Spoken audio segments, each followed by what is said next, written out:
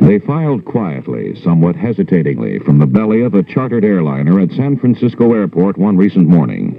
100 Chinese immigrants fresh from Hong Kong. Their arrival was unheralded. Indeed, it was virtually unnoticed.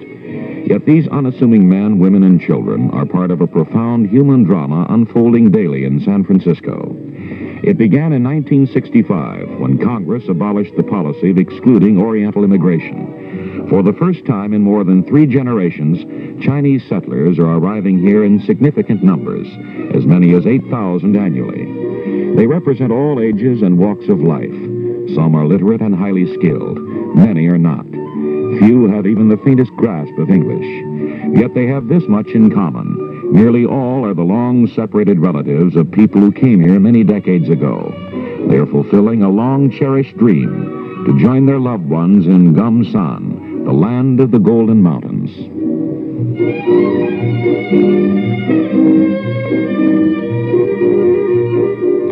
For the greater portion of Chinese immigrants, the journey to Gamsan will end here in San Francisco's Chinatown. They will jam into aged and overcrowded flats, compete for an ever-dwindling number of low-paying jobs, and increase the burden on already overtaxed education and health facilities. As one social agency recently warned, conditions in Chinatown might soon reach catastrophic proportions.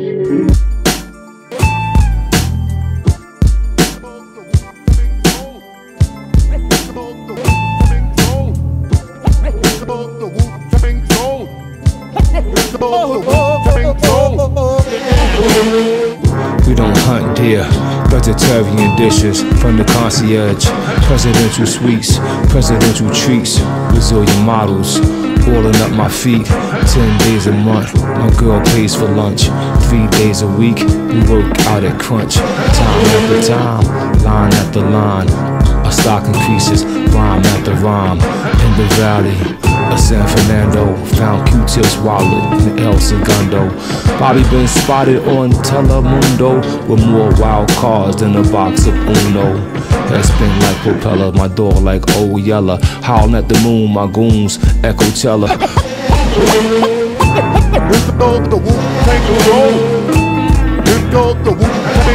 Yo, I got my hands in the pot, 500 grand in the yacht. I'm the dope man with plans to expand on every block. Wu brand, legendary hands, hard as penitentiary rock. Now put that to your temple, the Wu symbol's about to drop. Insert the beam on my Glock, got that lean in my bop.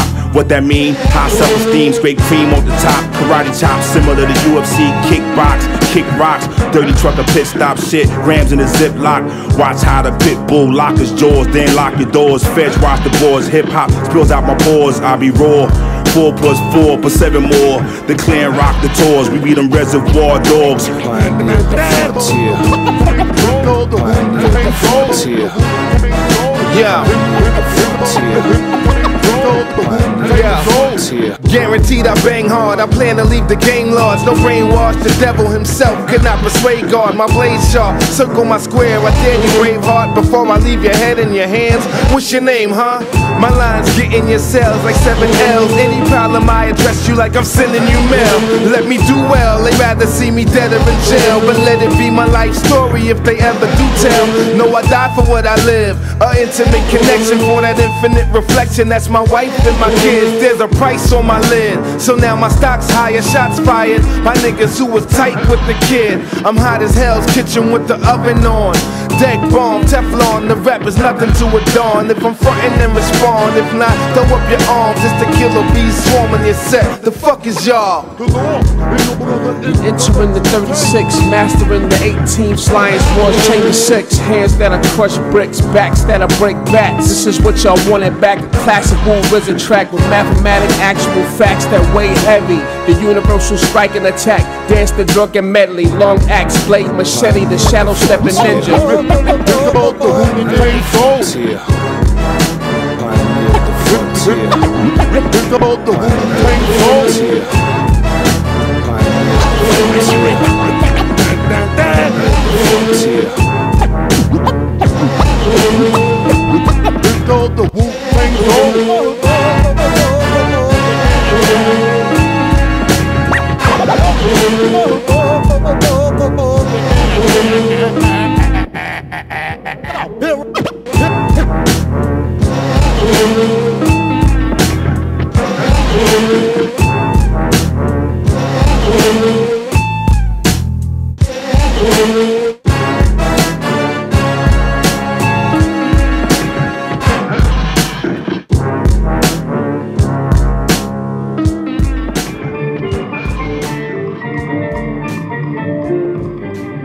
Chinatown is at once the most familiar and unknown section of San Francisco. To most of us, Chinatown is Grant Avenue and its few adjoining alleys, a quaint and colorful melange of curio shops, restaurants, and oriental facades.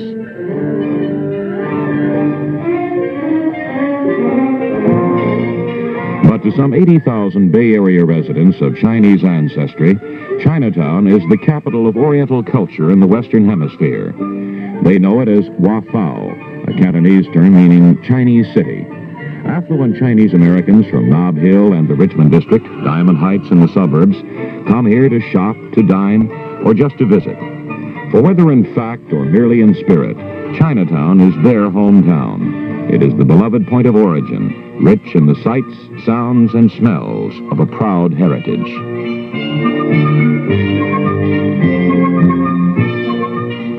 Chinatown was born well over 100 years ago. It encompasses an historic and well-defined 42 blocks of prime downtown real estate in the very heart of San Francisco's business district. Within these narrow confines dwell some 30,000 people, giving Chinatown a population density second only to the tenement districts of New York City.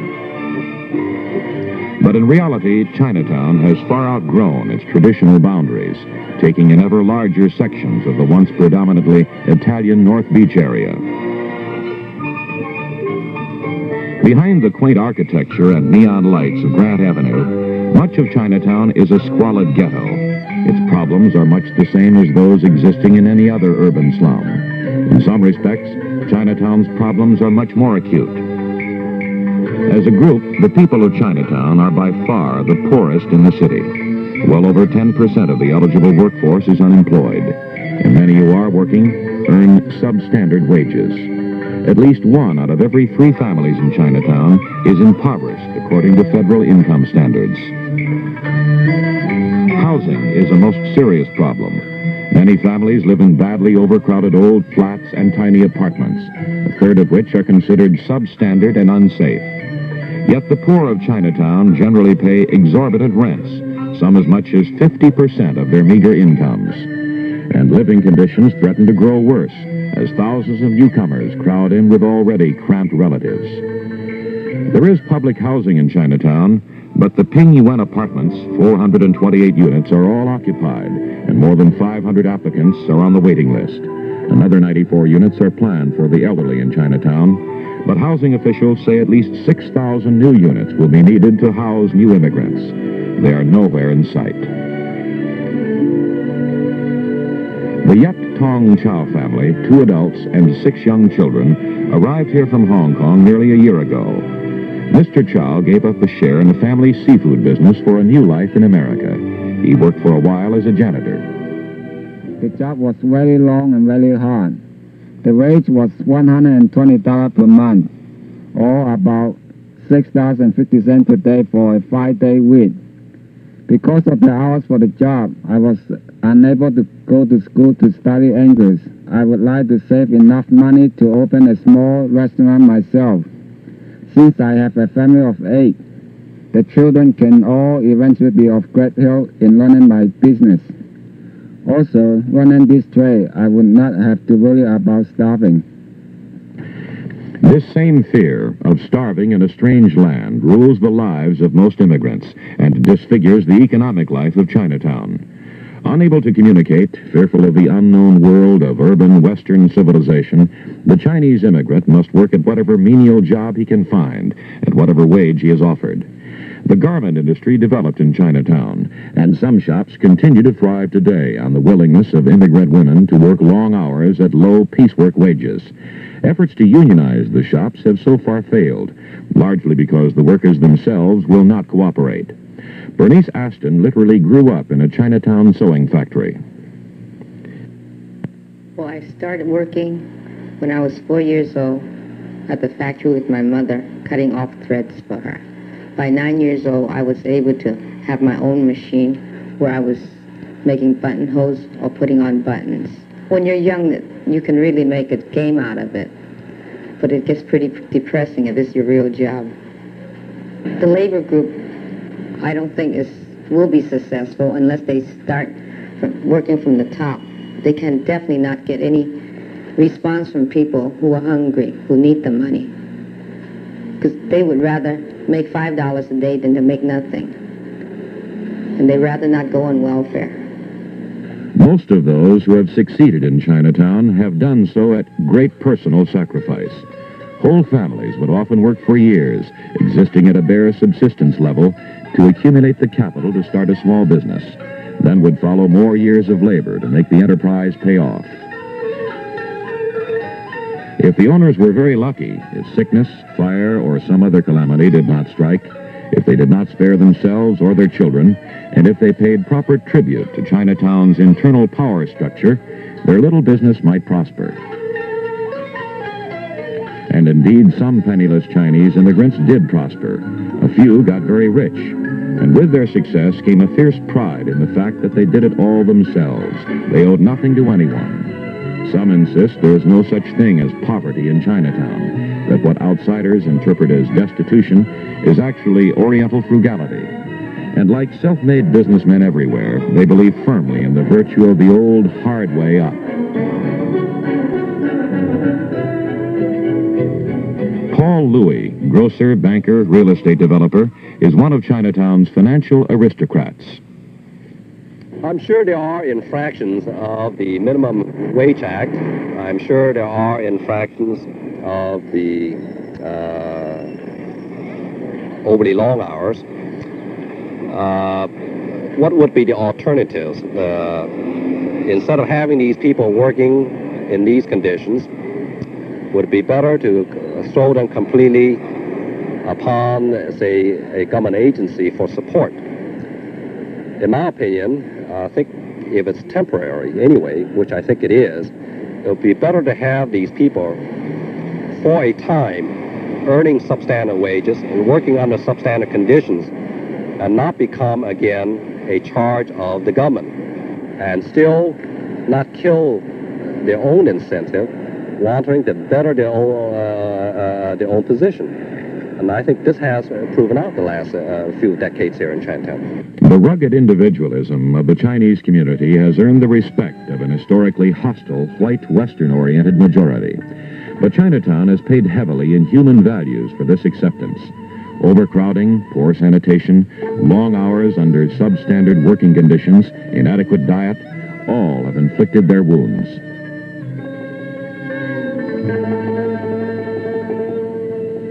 The tuberculosis rate in Chinatown is double that of the rest of the city. 3 out of 4 persons who die of TB in San Francisco are Chinese.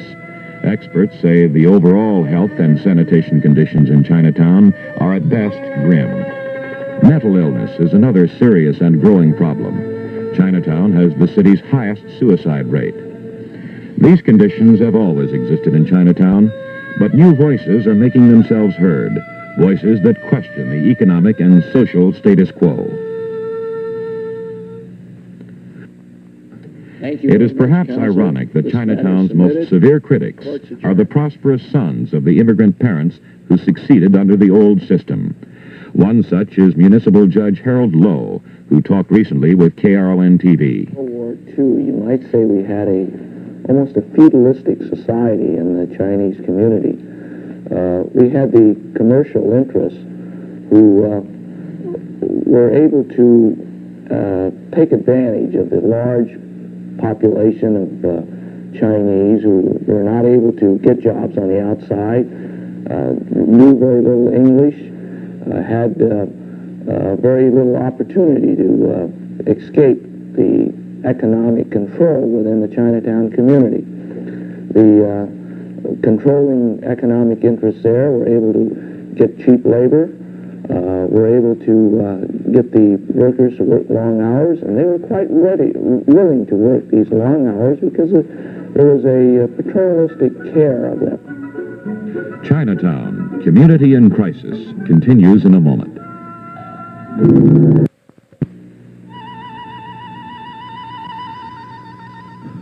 Oriental culture is not very portable. Few Chinese traditions survive well the crossing of the Pacific and the impact of Western life. Early Chinese immigrants were unable to participate in the life of frontier California.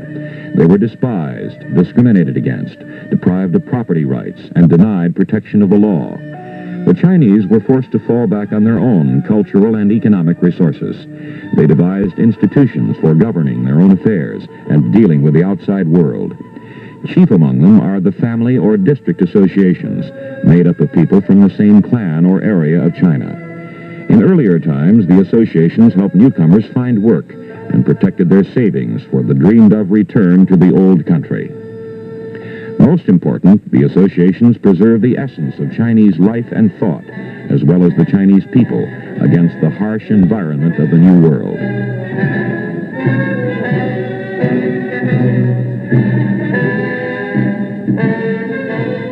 Today, the benevolent associations are the major landlords of Chinatown. They play a decisive role in the community's economic life. Some operate Chinese cemeteries and language schools. But their role in the social life of Chinatown today is more ceremonial than essential. Some members think their associations are failing in their responsibilities. The Family Association in Chinatown today is actually a social kind of an organization. Like in the Wong family, we do have the seasonal celebration and offerings to our ancestors, and the Christmas party, and also the Chinese New Year party. Outside of that, except in isolated instances, we do not have any other services.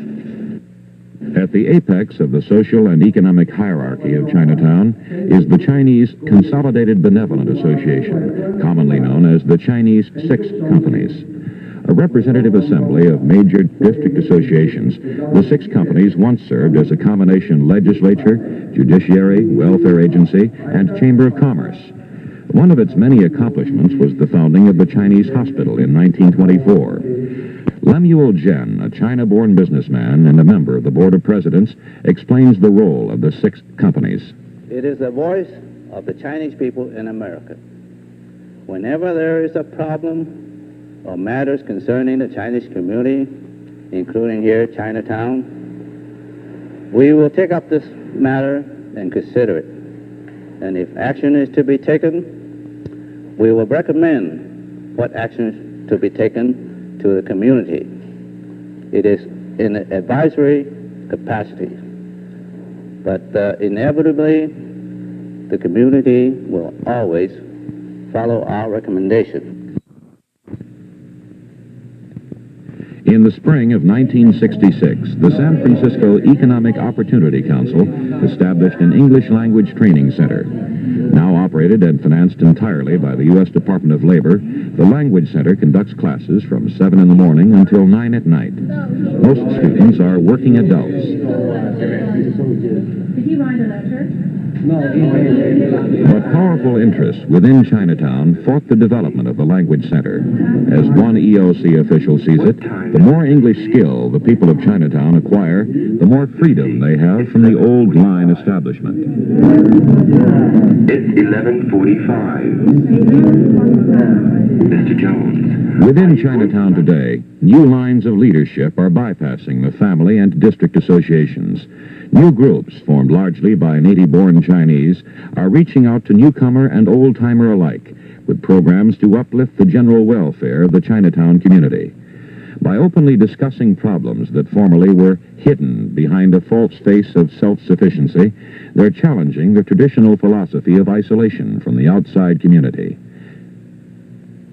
Municipal Judge Harold Lowe is in the forefront of this movement. And this philosophy must break down, and is breaking down, that we must take care of the entire community and participate in the entire community. And I think there is new leadership developing in the Chinese community. On the other hand, by reason of the fact that the old controlling interests in the Chinese community, the family associations, six companies, and a few of the other older organizations in the community, by reason of their control of a great deal of the economic interests, they are still very powerful in the community.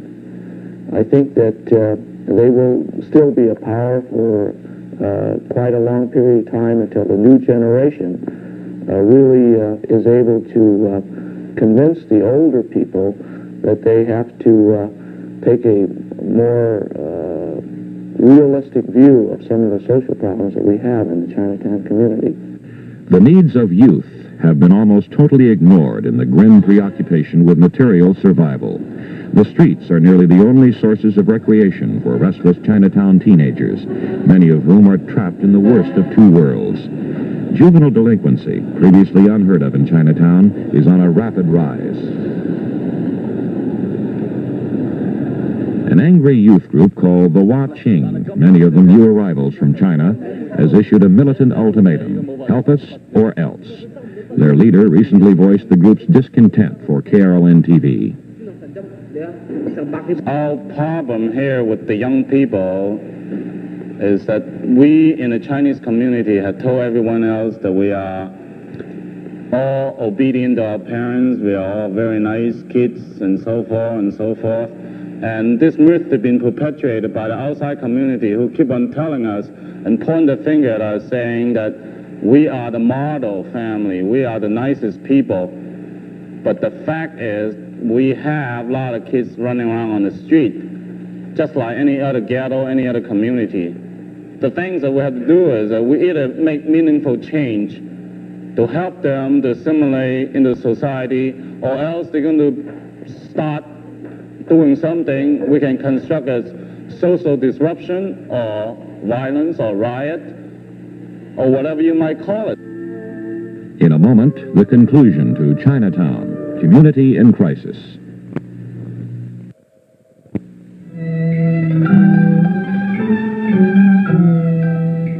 There are problems in Chinatown, to be sure, but there is also promise. The promise is in the younger generation of Chinese Americans, deeply involved and committed to the larger community, yet bound by strong ties of heritage and sentiment to Chinatown. They want Chinatown to stand for something more substantial than tourist attractions and sweatshops. They want it to represent the best of both cultures, not the worst. Unfortunately, we have a community which sort of has a divided leadership. Those that are quite capable of taking care of affairs within the Chinatown community, but once they are outside of the community, which they very definitely have to deal with, the school boards, the board of supervisors, the health agencies, the poverty people, and the health and welfare agencies, that they are either not attuned or unable to deal appropriately with these other agencies, and there is a real leadership gap. Once we've established a new degree of leadership in the Chinese community, they can bridge both the old and the new, then I think we can begin solving some of our problems.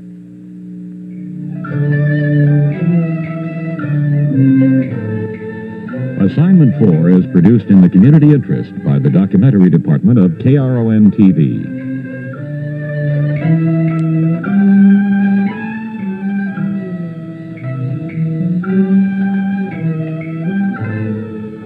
Be with us again for our next report to the West on Assignment 4.